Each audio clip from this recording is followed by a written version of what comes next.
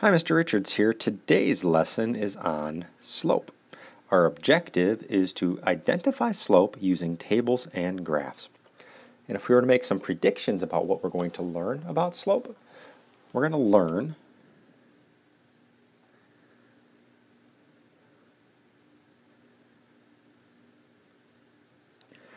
how to find the slope of a line,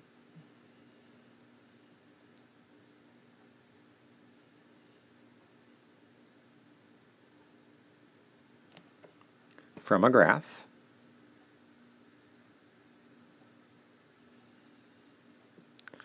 and hopefully interpret what the slope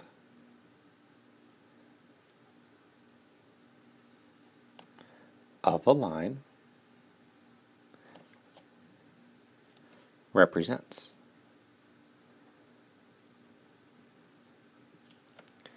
Now for our real world link.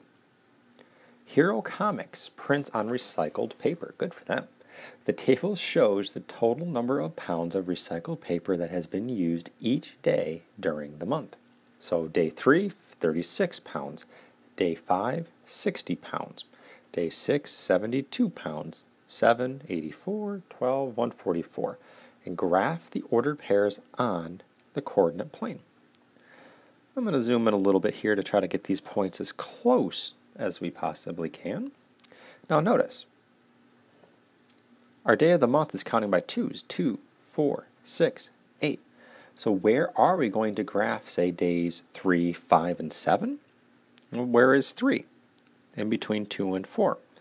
So as we look for 336, well, 36 is somewhere in between 25 and 50, so we're going to be somewhere in here. And our best guess for where this is going to be can be somewhere right around here. Again, you don't have to be perfect on this, just somewhat close. 560. 560 is going to be right around here. Again, 5 is in between 4 and 6. 672, we actually get to cross a line here. Yay. 672 right around here. 784 back in between, right around here. And lastly, 12144 is going to be somewhere up in this neck of the woods. So notice we don't have to be exact in our graphing, but you should be able to see on yours something that looks like a line. Explain why the graph is linear. Well, the points lie in a straight line.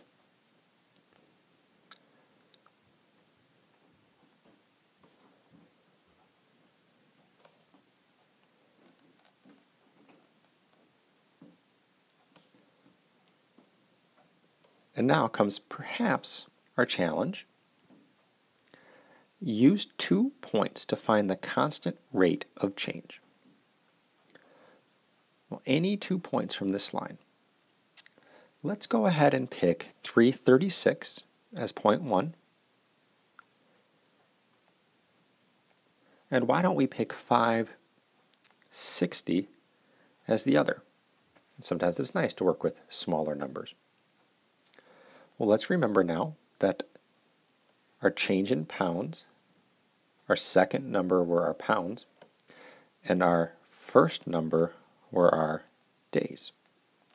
So as we look for change of pounds, we can do this by finding 60 minus 36, which is 24. Change in days, we can find going 5 minus 3 is 2. So this is 24 over 2, which simplifies into 12 pounds per day by dividing 24 by 2.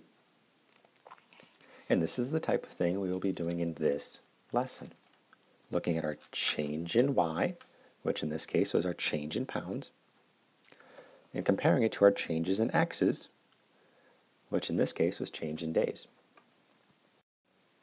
And so our key concept is that of slope. Slope is the rate of change between any 2 points on a line. So we're looking at our vertical change over our horizontal change, our rise, if you will, over our run. And that's sometimes what slope is referred to as, but we'll get to that in a moment. So we're looking at our change in y over our change in x. In this line, we went up 2 and over 1. Up 2 over 1. So 2 over 1, which simplifies into 2.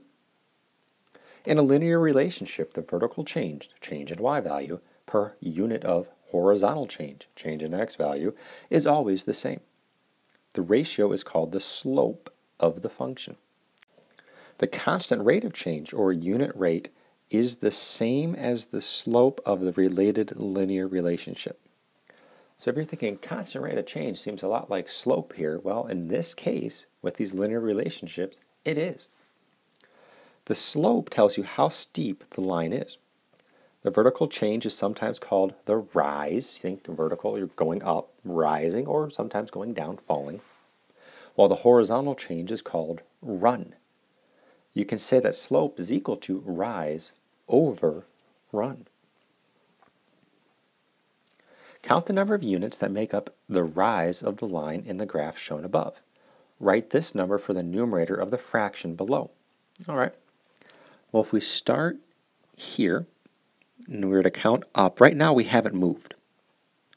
We're going to go up 1, 2, 3. So our rise is simply 3. Now from this point, our run, starting here, we're at 0. We haven't moved, at least horizontally yet. Our run is going to be 1, 2. So our run is equal to 2. So the slope of the line is 3 halves. In guided example 1, the table below shows the relationship between the number of seconds y it takes to hear thunder after a lightning strike and the miles x you are away from the lightning. Graph the data and find the slope. Explain what the slope represents. All right, well, we have our table 0, 0, 1, 5, 2, 10, 3, 15, 4, 20, 5, 25, and you can see where they graphed 0, 0, 1, 5, 2, 10, and so on. Then to use this graph to find the change in y's, we used this point and that point. And so our change in y, we had 25 minus 15 for the change in y's. We had 5 minus 3 for our change in x's. We simplified to 10 over 2, which is 5 over 1. So for every 5 seconds between the lightning flash and the sound of thunder, there is 1 mile between you and the lightning strike. Now, do we got this? Let's find out. Graph the data about plant height for a science fair project. Then find the slope of the line. Explain what the slope represents in the work zone. All right, so we have 1, 1.5, so 1 week, 1.5 centimeters for our plant height. We have 2, 3, 3, 4.5, and 4, 6. Now if we were to try to draw a line here through these points, it might look something like that. Now in order to calculate the slope here, let's pick 2 points. I'm going to pick this 2, 3 and the 4, 6. Now let's write those down. We have 2, 3 and 4, 6. Now with this graph counting by ones, there are 2 ways of finding our slope. The first way is just to count. If we just kind of count how far we're going up versus how far we're going over, we could count that. And so we're going up 1, 2, 3. So our rise is 3. And we're running 1, 2. So our slope using our properties of rise over run, we could say that it is 3 over 2, which simplifies into 1.5, or 1 5/10. That's one way. What if we wanted to use some kind of calculation? Well, if we look at these 2 points, we can calculate the change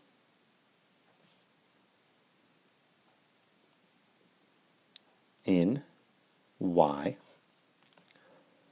over the change in x. Now here are our y values. It's the 3 and the 6. Let's take the second y value, which is 6, and subtract it from the first y value, which is 3. And then place that over our x's. Well, we have the 2 and the 4 for that. We'll take the second x, which is 4, the first x, which is 1, and this simplifies into 3 over 2, which is also 1 5/10. So whether you count from the graph rise over run, or you were to calculate your change in y over your change in x, both times you get 1 5/10 as your answer. But what does this mean? Well, slope is equal to 1 5/10. What does this mean? Well, the plant grows 1 5/10. 1 5/10 what? Well, it's growing 1 5/10 centimeters per week.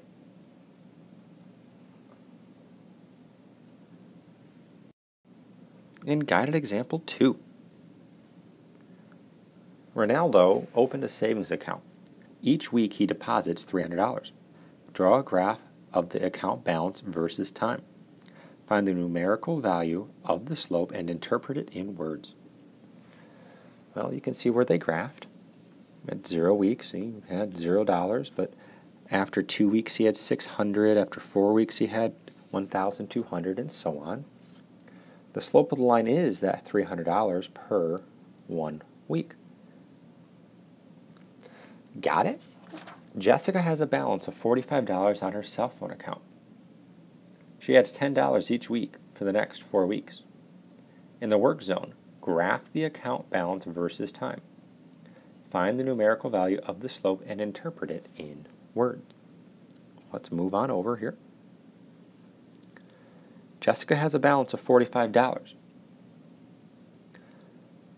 She adds $10 each week for the next 4 weeks. So as we zoom in on this graph, that first week she is at $45. And then she adds $10 each week the next 4 weeks. And so she's going to go up to 55, which is right around here, to 65, and to 75. And so here is our line. Now, what was the slope? Well, the point where we started was 1 week, $45 balance. The next point was 2 weeks and a $55 balance. And if we are looking for our change in y over our change in x, our change in y was 55 minus 45 over 2 minus 1. So 10 over 1, which is just our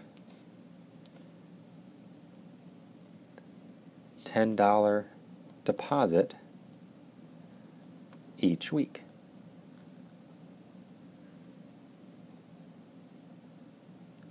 And that is it for this lesson on slope. Good luck.